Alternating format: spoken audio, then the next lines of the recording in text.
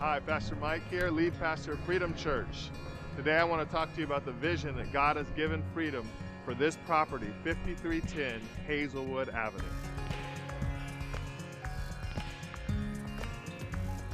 The Lord has been really gracious to Freedom Church. We spent 3 years, 10 months, and 8 days in a school. And we tried to be like Jesus in that school, and by God's grace we were. We were able to bless that school. We put over $25,000 into that school. But now, the Lord Jesus has given us this amazing property. And we have to ask the question, why would Jesus give us a property like this? It's so beautiful. Is it just so that we can come and admire its beauty? Or could it be that He has big things in store?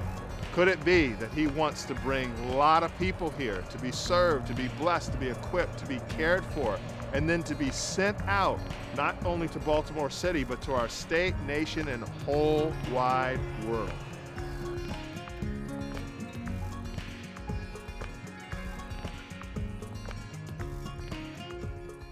The scripture says that the earth is the Lord's and the fullness thereof.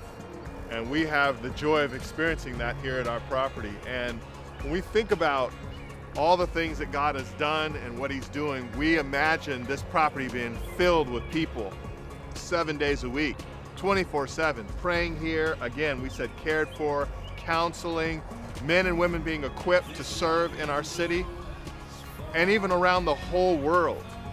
God gave us this huge place so that we can enjoy Him and enjoy it, and to serve and care for other people.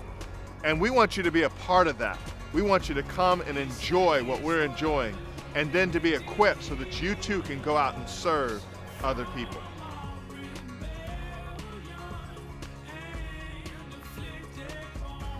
God has created you for great purposes. You are meant to live, not just to survive.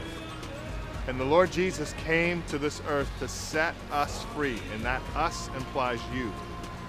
And we've talked about this great property that God has given to us. And we've talked about what it means and what we could do. And there is now an invitation extended to you to come be a part of this. Come be a part of something bigger than yourself. Come be a part of something that is about legacy, to where 100 years from now, people will have impacted people who will have impacted people for good. People will come to know God.